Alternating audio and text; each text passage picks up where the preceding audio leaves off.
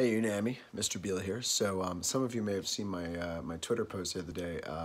I had set up in my son's room to do some work for distance learning, and I was in my room at one point, and a lot of families are making this adjustment, like how do teachers set up at home when they don't have a home office? And so something happened today that was pretty cool that I wanted to share with you all. So we had this area of our house called the foyer.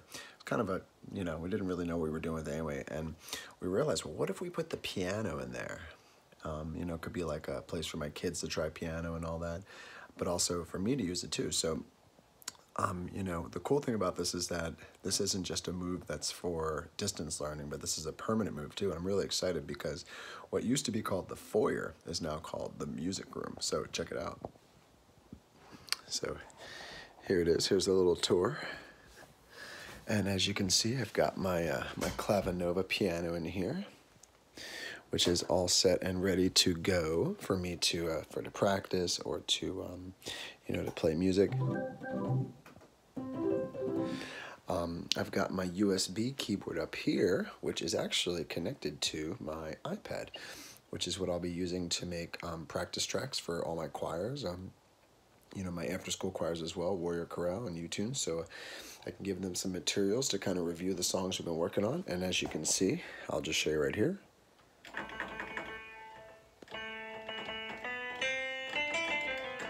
Everything's connected right here, so I can record right from here into the iPad and turn that into a practice track. Got my piano books in here, and over here I've set up a nice little desk, and I've got my laptop ready to go. I'll probably do a lot of my Flipgrid responses here, and of course I've got my my nerd section up here. You can kind of get a glimpse of what Mr. Beal is into there if you'd like. So anyway, just really excited. Distance learning has obviously been really different for everyone, the teachers and the students, but I'm excited that not only professionally as a UNAMI choir director I can use this room, but also that we were trying to figure out a good place for my own kids to do some music enrichment, and obviously having the piano in here is going to be really nice for them because I have 4 kids and they can come in here and we can even close the door and they can they can practice in here nice and quietly, so that's going to work out nicely.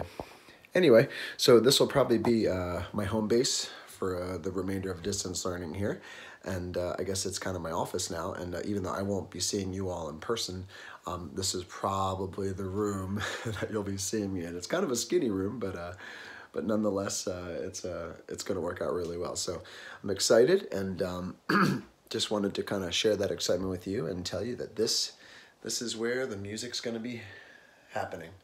Okay, UNAMI, hope everything's going well with distance learning day 1. I will see you on the internet.